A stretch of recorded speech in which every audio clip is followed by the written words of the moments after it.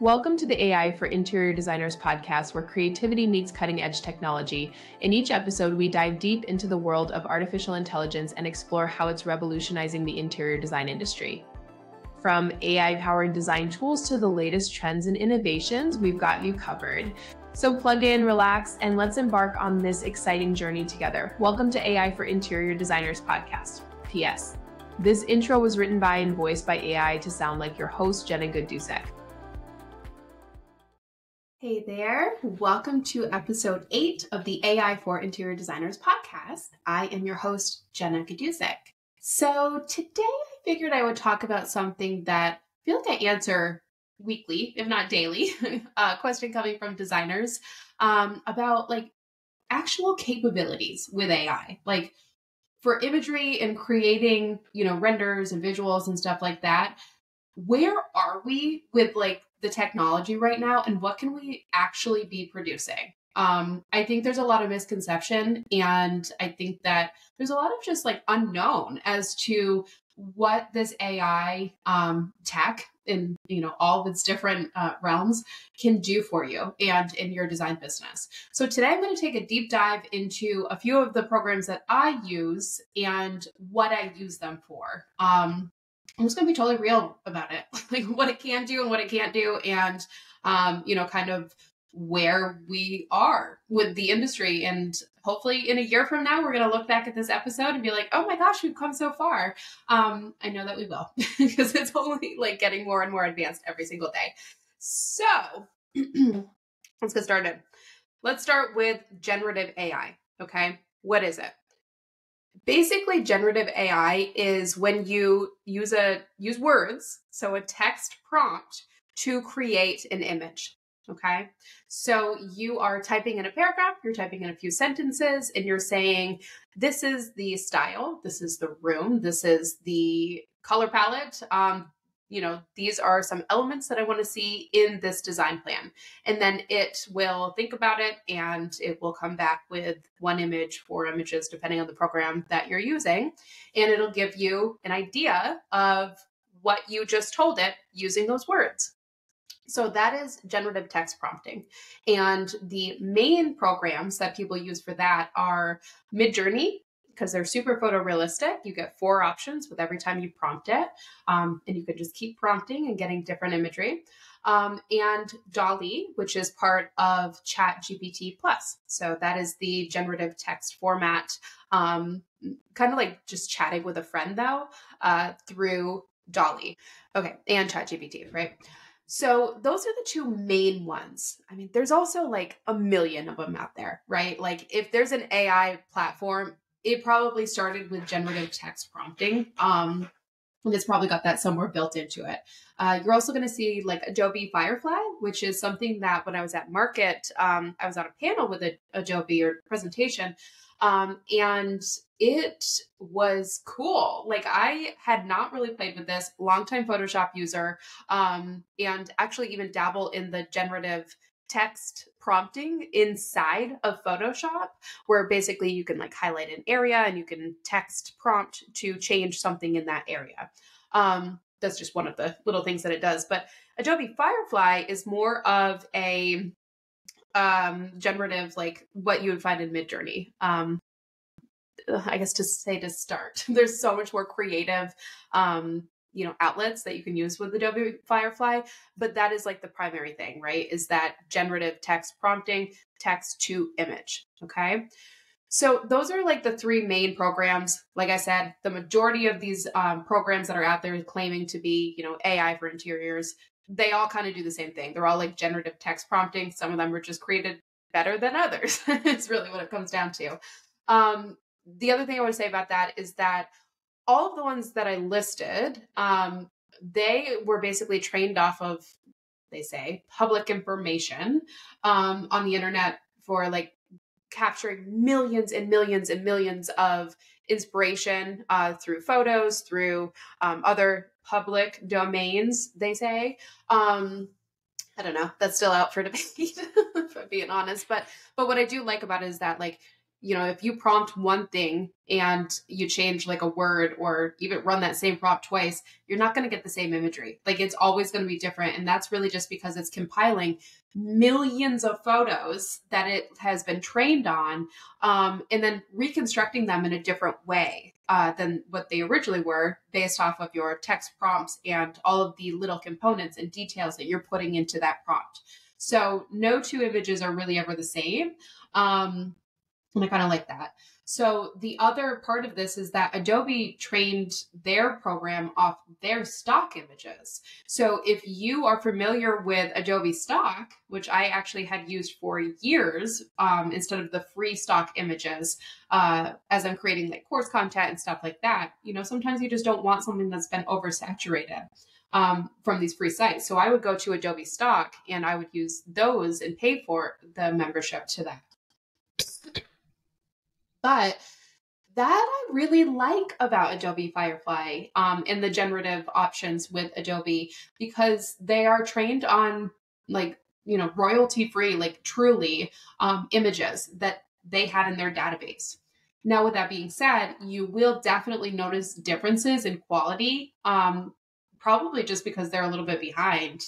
I can only assume, I don't know, but I can only assume that the reason why we're not getting the best quality images that we're getting in Midjourney is because they trained it and they're trying to do the right thing, especially when they relate so heavily to creatives and people that are using their programs to generate imagery and content and graphics, all that stuff.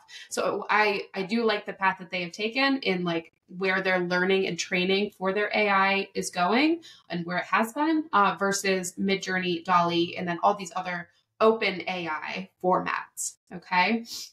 So that's just a little bit about generative text prompting. Then we've got this whole other side of creating visuals using AI, but it's called stable diffusion. And you've probably heard two of my past episodes where I did have two other companies that are for interior designers and have integrated stable diffusion into their software. So the difference is that I'm going to do my best to explain this. I don't develop tech, I just use it. So I'm going to put this in words that hopefully relate to designers. But in this situation, what you can do is basically take a line drawing or a before photo or rendering, something that is the basically an image that shows where you want to put things. Because what stable diffusion does is it keeps the integrity of your source image, so your original image, and then you can either use text prompts to write in what you want to see, keeping the integrity of that image. So for instance, if you have a line drawing elevation of a kitchen and it is black and white, but you want to see a variety of different cabinet colors, countertops, backsplash ideas, you could take that line drawing, upload it to one of these stable diffusion programs, and then type in blue cabinets, white countertop. And I'm saying this one because I literally have this example on my Instagram. White cabinets, white countertop, white backsplash, brass poles, whatever that might be. And it will take the integrity of the lines in that image and keep everything where it is, but it's going to wash it over with your color and materials and textures. Some of them will also, depending on how much liberty you give it, basically, some of it will reinterpret images that it sees. So but also maintaining the actual image. So if you're, for instance, doing virtual staging, okay, so say you've got a room, it needs to be better. Maybe it's empty. Maybe it's got some stuff already in there, but it's not pretty. You can basically take that image, that picture, put it into a stable diffusion program, type in your prompts, and say okay, this needs to be more mid-century. That chair needs to be blue over there and have a mid-century look to it. And you can basically override that image with a different design style and color palette, but still keeping everything the way that it looks. Again, the more liberty you give it to be it's okay to color outside the lines, AI, then it will. It will give you some more creative versions of what it sees. Now, if you go back and look at my Instagram to last year, I was looking at all of these apps that were claiming to do this. Okay. So, like using the stable diffusion, apps on my phone, just like wanted to try everything and anything. And they were weird. Like a year ago, they were weird. So I did a lot of like AI fail posts when I was, going through this and trying to learn more. Because I would like upload a bookshelf picture and I would be like, okay, change this over to Scandinavian. Um, and if I had like a little Buddha statue, because that's what I was using for my renderings, it would turn it into like a small human child sitting on the counter. Like it just would override with something that like it would keep the picture, but it would be like, oh, okay, there's an object there. What can I make it that looks like that object? And sometimes it was small, creepy children. Sometimes it was just like weird shapes. Like it made no sense, but it was like, there's something there in the picture. I have to override it and put something else, on top of it that kind of makes sense with the design style.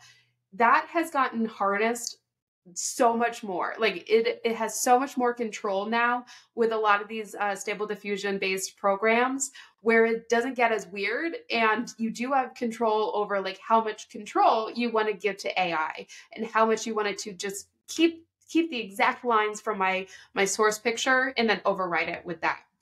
So the other option for stable diffusion, and we're seeing this come out more and more with all these platforms, is basically taking color palettes or a secondary inspirational picture and saying, take this style or take the colors or whatever that might be and apply it to the base picture. Okay, so we're starting to see this get like really honed in. The design boards are never like, I'm not going to say never, but right now they're not perfect. So let's say you have your source image, maybe a line drawing. So you take your design board, you put that in as like the secondary image that you kind of want to override the first one with. And if it's got like a lot of text, if it's got a lot of negative space, if it's got just kind of like just anything that it doesn't really understand, it's going to try to apply it, but then sometimes it gets weird. So in just like honestly the last 6 weeks, I'm seeing this like really honing in to be something that we are going to be able to do in a better and more controlled fashion as interior designers. So like using line drawings, using renderings, using, your kitchen cabinets that you're getting from your cabinet supplier. Mine do 2020, send me elevations. I'm not a kitchen designer. I will use those and I will kind of use them to create color palettes and ideas. Or I will, put in some generic type things into my Doma visualizer and render them myself as I'm coming up with ideas. But this is nice because all you need is that base picture, and then you can, like, the sky's the limit and the credits are the limit, right? You can just kind of go through and be like, okay, I need to do this color palette, or I'm going to upload, 3 paint chips, and we're going to apply this paint chip here, this paint chip there, this paint chip there. And so that kind of depends on the program that you're using that is Stable Diffusion Incorporated. Go ahead and listen to a few of my past episodes. We have Home Visualizer AI and Corvu AI are 2 recent ones that I interviewed, and they both kind of run off of this same premise, but do very different things. So I like that. I like that there's so many options out there and that they are becoming really controlled for interior designers, because we can use these in our workflow, in the conceptual part of our workflow, right? Like, this isn't the final design, okay? Like none of this is the final design. I am still going and rendering my actual design plans, putting in measurements, putting in scale, dropping in actual furniture pieces, because again, copyright restrictions, if we're adding a design board, we cannot take those exact pieces. It just will not do it and put it into the design board, into the rendering.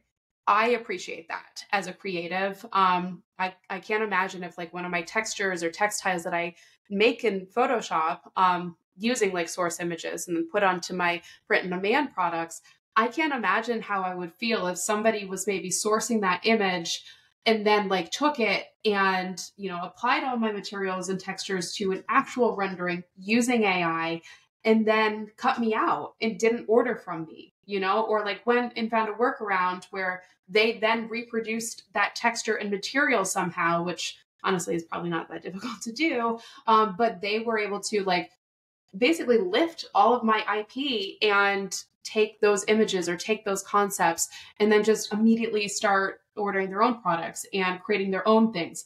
That is the risk that we run, and that a lot of companies will run into if this ever gets to be like not copyright restricted. It's going to be a lot of stolen property, and that makes me nervous. So when a lot of designers are like, oh, I wish it could be the actual size of my room and the actual scale of everything, and then take the exact products from my design board and then just like with a prompt be able to put it into a rendering. I don't wish for that.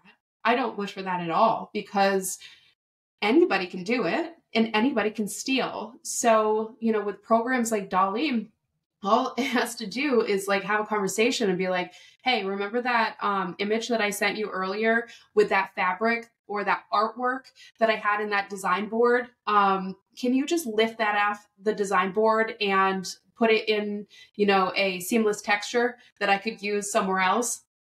It's not that difficult. Like, honestly, if it acknowledged the fact that it could read that and it could see that, it would not be difficult for people to steal from these design boards and also just like source themselves, which is kind of already out there, right? Like reverse image search, we got Pinterest, we got Copilot, all these things. You can just reverse image search on a design board. We don't need somebody to be able to take that design board and put it into a rendering. That's just my opinion. I don't think we need it. I don't think it's good for our industry in any way, for us to be able to do that.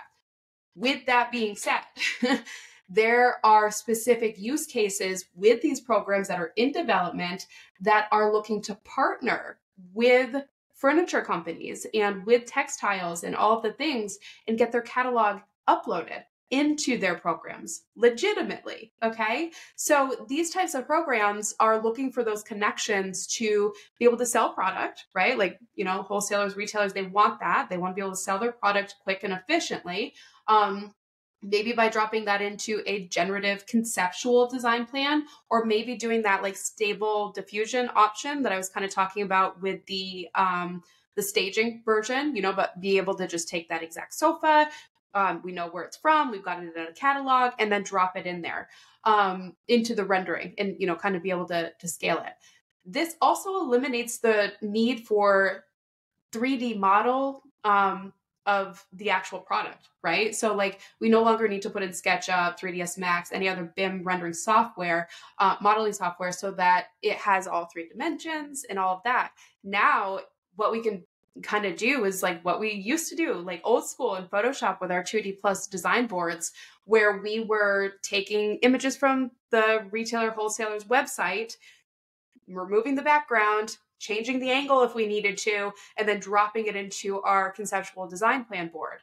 Similar to that, but now we can do it more accurately and quickly using Stable Diffusion when there's preset design catalogs. I think Corby AI is even working on, just being able to grab that image and do that now, like from any image. So like a light fixture, just kind of, it'll remove the background and maybe need to put it in as a PNG. I don't know. I got to talk to Taylor about that. But you can take images now and just kind of like generatively put them into renderings. And that's only going to get better, right? But that's a one at a time type of thing. That's like, I'm a designer. Here's the concept, or here's the design space. I'm going to take this one sofa and I'm going to highlight the area that it goes meticulously, and I'm going to put it in there. And then generatively, I can say on that photo that I just dropped in, okay, I need to see it in a blue fabric, right? Like, and then be able to text prompt. That exists now, okay? That exists in some of these programs now. But if we can get brands to no longer even have to make these 3D models, like that we have to put into, certain formats and then be able to download and then go find. And that has been the bane of my existence since I started rendering back in, when did I start with SketchUp? I graduated in 2010, so 2007 is when I started with SketchUp, and rendering models has always sucked. Like, it just sucks. Like, and then these brands don't make them. And then they're like, well, you go make it. And we're like, okay, well, is it accurate? Like, can we sell the product? Now I have to pay somebody to do it so that I can sell your product. I don't think we're there anymore, like, and yes, we still have to do that. Like we have to, because where we're at right now for scale, because AI doesn't accurately depict like measurements on a wall, and then scale in actual product. Like, so we do still have to render, but like imagine a time in the near future where these stable diffusion type programs have preset already ready to go, like all these different angles. All you got to do is drop it into your render or into your before picture, and it'll fit in there seamlessly as if it was rendered as a 3D model. That is going to be taking over. Okay. I'm calling it now. It's kind of like, I don't know. It's like going almost backwards to where we were doing these design plan boards, and then like background remover made its appearance and we no longer needed Photoshop because that was like the primary reason for using Photoshop for our design boards. Now with Photoshop, we can literally just highlight an area and type in a text prompt and be like, put flowers on the table of this picture. And it'll come up with 3 different vases of flowers for us. Like, that's how far elevated from background remover Photoshop now is. So rendering needs to kick it up a notch too, right? Like, nobody wants to create 3D models for products that we're going to use one time. Okay. Brands, make your 3D models. Thank you. Get off my soapbox. Send them to me if you need help distributing them. If you need somebody to help model them, let me know. Also, cut to a year from now, we're doing the stable diffusion thing. We're not really using as many 3D models. The thing is, it's not going to go away. Like, there's the level of accuracy with AI is just nowhere near that yet, but we're opening up the discussion. We're having the conversation. We're finding solutions that are simpler and less time consuming. That is ultimately the goal for all things AI, right? Like, you might be against it. You might not be totally warmed up to it yet. But for me, the goal is always to work smarter, faster, more efficiently, and please my clients in a next level way that I wasn't able to do before. I do everything by myself for the most part. Like, sometimes I will outsource little tasks here or there. Things like, if I clip a product into my Doma and I clip it and I just add the bare minimum information, I have a VA tailor that will help me to go through and just like add all the details afterwards. But that way I don't slow down my design process as I'm clipping, adding it to my design board, potentially doing conceptual imagery at the same time using AI, like whatever that workflow looks like. I'm always looking to do shortcuts that get me to the end faster and then outsource little tasks that hold me as a creative back. So where AI comes into play here is that it now can do these more efficient things for us, where it's starting to, like, more and more through our design flow. And as they adapt to our personal situation and our personal goals. So you might just not even do conceptual imagery for your design process. I actually omitted mood boards and, inspirational imagery, like, conversations from my design process for about 3 or 4 years. Like, I just had a questionnaire. I had like finishes, that type of stuff. And I could do really good work with the questionnaire. Like, I could really kind of nail down styles. But the second I started adding more detail to my onboarding questionnaire that has AI inspired imagery that I created using these generative text prompts.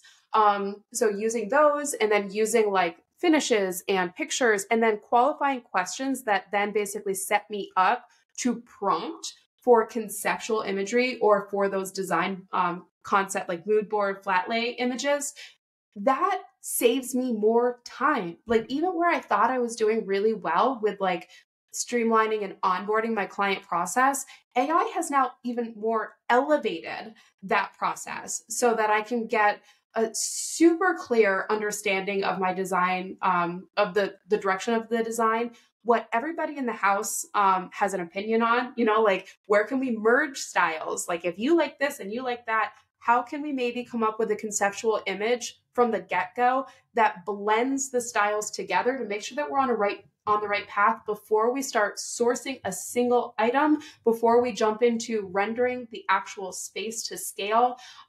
That's where that generative imagery comes into play, but based off of qualifying questions that set us up to get us there. So these little pieces of AI integrations, not just the pretty pictures, like AI is so much more than that. All these little things are going to get us to like the next tier of our business is really what it comes down to. Whether you're on a team and want to outsource any of these things to team members, or if you're doing it by yourself, like many of us are or started, doing, we now can create custom like GPTs to help things just go faster, to help us with SEO, to help us get seen more organically online that our brains just aren't wired to do. We are creatives. A lot of us just don't do the writing thing well, but that's how organic traffic comes to us. So implementing tiny little AI integrations into our workflow does not eliminate us by any means. All it does is enhances the level of quality that we can produce for our work. Right? So everything from our client experience to the way that we market our business and lay out everything. What I could do before, in literally, sometimes I would have, mentees of mine that would want to build an opt-in. And those opt-ins, we would meet for like 6 months and go back and forth. I would give them tasks to do. They would build it. They would write out an email sequence based off of our call. They would create the instant downloads. I'm not saying there's no work in this anymore. Like there definitely is. But if you want to create something that helps you fill your pipeline and gets you, automated emails and create this freebie, like thing that they subscribe to, you can do that in literally a day. And I'm talking the full thing. What used to take 6 months and like a lot of hands-on, I built a GPT for that. I think I need to put that on a shirt. There's a GPT for that. So I built, a GPT when I was like, I need to create something. What's it called? It's, I need to create something for lead magnets so that interior designers don't have to pay me for 6 months and can create this themselves and find something that's truly unique to their business. So I created a GPT and I trained it to basically work for interior designers to create a well-structured lead generator and then write it.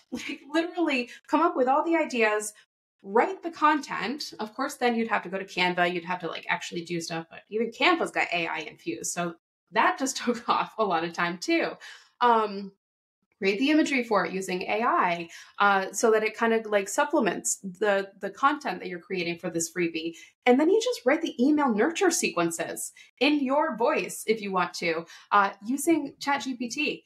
A little side note, I am currently working on basically pulling all of my educational offerings through AI for interior designers together into a cohesive way for you guys to be able to access everything in a nice cost-effective way. Okay. So that's something that I've been working on and developing. I did a basic outline. Okay. So I built out landing pages. I created different options for services and, all that stuff to kind of pull everything together. And I did that a few months ago and it didn't feel right. All right. So I was like, I'm not ready to launch this yet. I'm just going to sit on it and make sure I've covered all my bases. This weekend, I had an epiphany where I was like, oh, that's what I need to do. And you guys are going to find out what all this is in about a week. So you'll see next episode probably. But what I did this weekend was after I did all my laundry, I sat in my bed and I was like, here are my goals.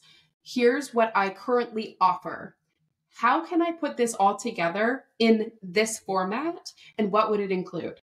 And it literally came up with pricing structures, itemized lists, what's included, what's not included, and then a 4-tier system.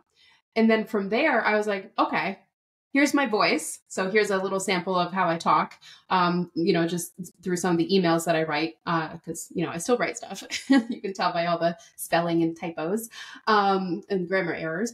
But I took that little snippet and I was like, okay, so now that we have established what this new pricing structure is going to be, what's included in every structure, write me a launch email so that I can tell people about this.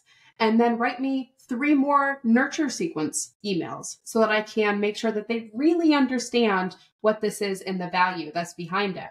So I'm talking AI for interior designers and training here. This literally applies to every and all businesses. Like if you want a lead generator and you want a nurture sequence so that you can turn those people that opted into your freebie into paying clients, you can generate this stuff in literally like honestly like 2 minutes. Like one question takes like 2 minutes to have the full conversation, but like you could be done in an hour. All you got to do is sit down and implement it and build it out in Canva, write your emails, put them into your email sequence. If you've got somebody on your team that can help with that, then it's really just you creating the content and writing it, using your brilliance as a designer, and then like integrating that with or supplementing it with some AI filler there.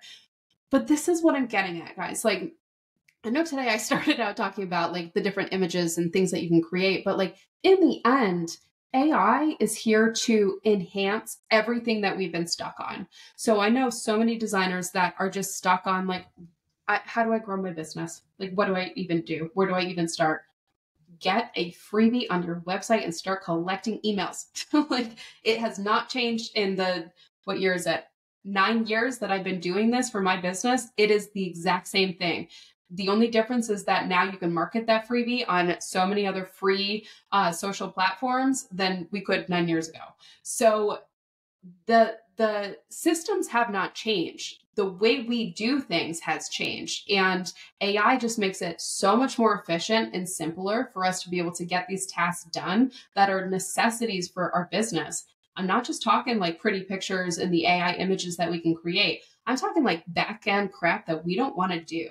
Like that is what GPTs are built for, or you can build them for, is to basically do everything that you need to get done faster so that you can get to the things that you enjoy. That is literally it. Like that is what I use AI for, but I'm still like old school in that like I want to render stuff myself. I want to like, create the VR walkthrough tours from scratch. I want to create videos. Like I love doing design boards. But there's a time and a place for everything. And if I can streamline any part of my process and still maintain control of it all, I'm going to do it. And that's where AI comes into play. Okay. So I know that was a lot. I do have AI Day coming up. That's next week. If you're not familiar, AI Day is basically just a day that I created to bring everything together. Okay. So from 11:30 Eastern to about 3:30. This is for people that are like, I need to get started, but like, I haven't had time to even sit down and look at all this AI stuff. That's why I made this day. Okay. So we will start with like, how do you sign up for Chat GPT? How do you get the plus version? What is Chat GPT? Give me a tour around the inside. What are all the Chat GPTs that you built, Jenna? Let's start using them. And then we're going to like build stuff. Like you can literally start immediately using my GPTs. I will show you how to build your own during this class. We will use DALL-E. We will create generative images. And then I'm going to show you how to use Midjourney and basically like how they all function together in your workflow. Because right now, all my classes are kind of separated, which, when I launched this in November, it made sense because that's just where AI programs were. But now in my workflow, I cross over all of these programs together and use them all on a daily basis. So that's what AI Day is about. You guys are welcome to join. If you want a secret early bird pricing code, shoot me an email, Jenna at AI for Interior Designers, and I will get you that private code so that you can still get that AI pricing for early bird pricing. It is on the 29th, so you have until about 11 o'clock on the 29th to enroll, and it will be recorded if you can't make it live, but it is hands-on, so I hope that you can join live. If you can't make it to this time, no worries, or if the class closes, because as of right now, as I'm recording this on the 23rd, I only have 14 seats available because it is a small class size. And I do want to make sure that like I can answer one-on-one questions during this. Cause like I said, this is for people that like just have not had the time to sit down and learn AI, but want to learn it all in one day. I'm going to make it as easy as possible and as like hands-on as possible, because that's how I learn. I need to get in there and do stuff. I need to mess stuff up, and that's how I never do it again. That's how I learn. So that's what AI Day is all about. Okay. So shoot me an email if you want a code for the early bird before the 30th. If you're listening to this later, stay tuned. I really want to offer this again, maybe over the summer. We'll kind of see how it all goes. But then if you're not going to do AI Day, if you're kind of already on the right track, I got something else coming for you guys on the 30th that's really going to help you with your AI education. And also access to me. Like if you ever want to just do business advisory type of stuff, I do those calls almost every day, just to keep it on the DL. Like, I don't ever really tell anybody. I've been doing this for literally years. I think 6 years now, I've been doing one-on-one calls. So whether it's AI training, render training, any business advice like e-design, how to start your business, how to transition your business, that's what I do. So this new thing that I'm working on, you're going to have a lot more personal access to me if that's something that you want. And if not, there's other options for you. And just making it affordable. I get it. The economy is crazy, but we got to make a living, right? Like, so I want you guys to know these skills so that you can do everything that I just said today, which is work way more efficiently to get higher results faster in your design business. Okay. Not just about the pretty pictures, got to do all that back end work too that nobody really likes to do. Some people never do. And then they're like, where are my clients? That's why. Gotta do it. So, all right, guys, that is episode 8 of the podcast. Can't believe it's 8 already. We just keep showing up, talking about AI. And if you're ever interested in telling me and everybody else on the podcast what you're using and how you're using AI, I do have a forum, and you guys can apply to be on the show, because I just wanted to learn from you all the things. Like, that is what this is about, right? All right. You have a great day, and I will see you next week for AI for Interior Designers podcast. Thanks for listening to today's episode of the AI for Interior Designers podcast. Don't forget to subscribe to this channel and tune in next week for more AI tips for your design business. See you next time.